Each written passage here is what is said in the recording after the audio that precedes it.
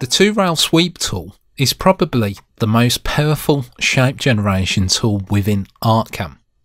It allows you to create reliefs that wouldn't be achievable using the shape editor. The way that it works is much like an extrusion. It basically extrudes a cross section between two curves. Here you can see I have a vector that looks closed, but in fact it has been cut, making two curves, along with a cross section which is just a rectangle that has had the bottom removed. So what I'm going to do is extrude the rectangle through the two curves. The 2-rail sweep tool is located to the right of the shape editor, but it has a flyout menu along with some other tools, so it may be hidden. If it is, just hold your left mouse button down on the icon until the menu flies out and select the 2-rail sweep. For any really long dialog boxes in ArtCAM, obviously start at the top and work your way down.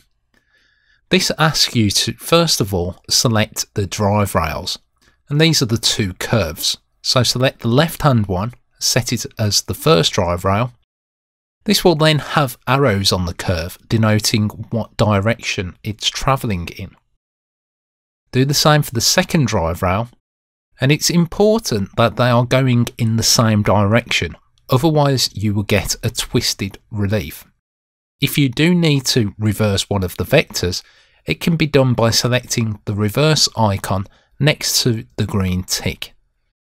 You will also notice that at the start there will be an A and a B. In this example, the B is covering the A, in case you were wondering. If I next select the rectangle with the bottom span removed, I can then add that as a cross section and a shape will be generated instantly.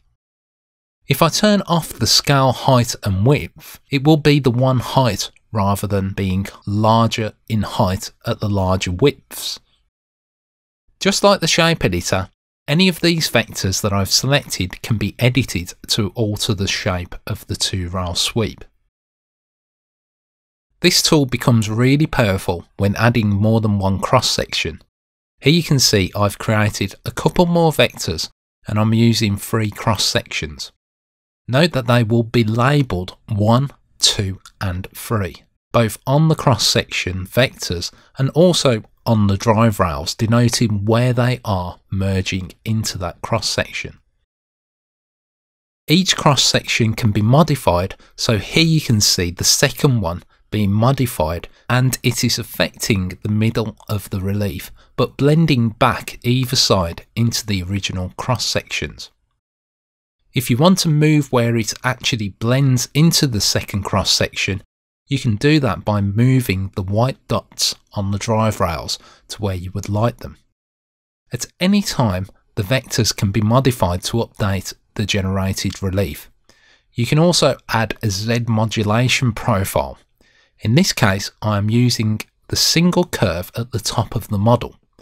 This controls how the sweep looks in Z going across the relief. If you turn off vector control's exact height, you can modify the vector and it will alter the height of the relief as it goes along the drive rails. If needed, you can add a start height to create a flat prior to generating the shape of the relief. Again, choose the combine mode and then select apply.